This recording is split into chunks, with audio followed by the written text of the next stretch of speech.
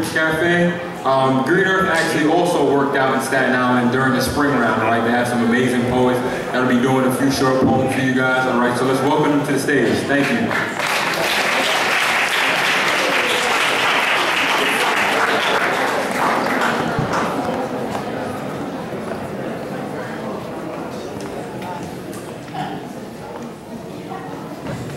How you guys doing? All right, my name is Naja 53.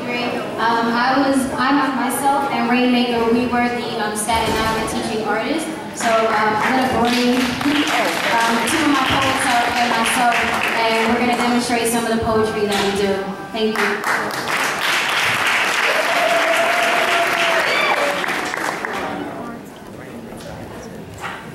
Please, family, make some noise.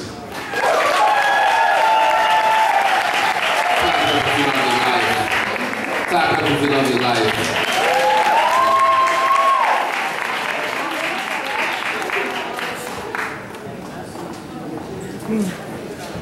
My grandma came to this country with a pyramid in her pocket.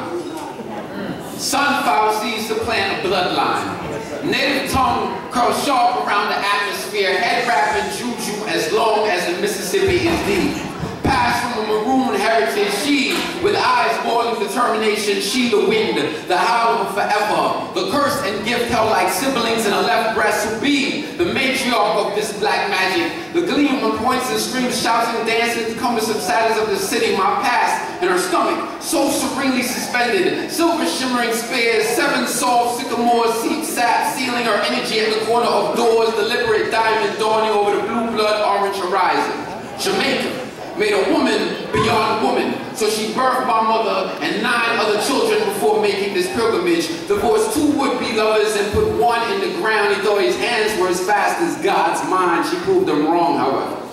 Healing in her bones, bountiful and beaming, sat me on a table and spoke to me this speech, fashioned on mangoes and June plums, star apples and coconut water. She slept on a bed of machetes. I love her sacrifice. Love being stuck to her feet, listening to her stories. As a little girl, she moved mountains with this language, made dragons cry. The little mother, Obia woman, my grandma, rain dancing to the stars. She told me if you love sweet and often in her Pepsi. She told me to love sweet and often, taking everything. So that one day when this burden of this pyramid I carry in my pocket is placed on your shoulders, you will know how to go to the kitchen and woke this Obia, know how to dance for the stars. I love her. Behind these mics, I swear, I have a pyramid in my pocket and I am here the way my grandma is casting these spells. And if you ask me what makes me so special, I will tell you without ever batting a bumbo-cloud eye that my grandma came to this country with a pyramid in her pocket and heaven on her breath.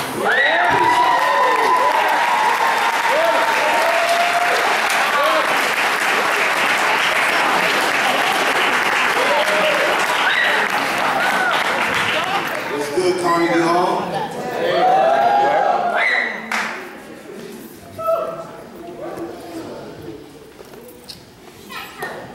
At the commencement of consumerism in the 1920s, black people took advantage. Disenfranchised at every vantage, they still managed to be resilient. Take the brilliance of Greenwood, for example. A black entrepreneur by the name of O.W. Gurley saw it worthy to purchase 40 acres of land and planned to sell it only to blacks. He has simulated something since it has never been duplicated, hence, what's our excuse? I refuse to believe what these black pioneers achieved was restricted to their time. The keys to their success was their ability to invest in each other.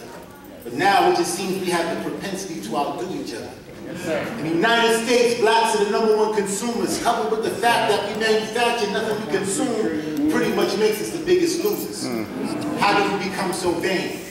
Can someone explain how 90% of black hair products are produced by Koreans? Or how Arabs from Yemen can come to the ghetto and sell us Mama's fried chicken? We have the buying power of 1 trillion, yet there's no dividends to justify our excessive spending, but according to T-Pain, we win. I'm beginning to see the error in our ways. What's the real cost for a pair of J's? A day's wage or a lifetime learning. You can't earn a living by killing your earnings, turning assets into liabilities. You really need 3 TVs in that SUV? 4 cell phones and take out every night of the week. Black Wall Street. Black economics at its peak. A peak of what we could achieve if we pooled our resources and redefined the nature of our needs. In the United States, blacks are the #1 consumers.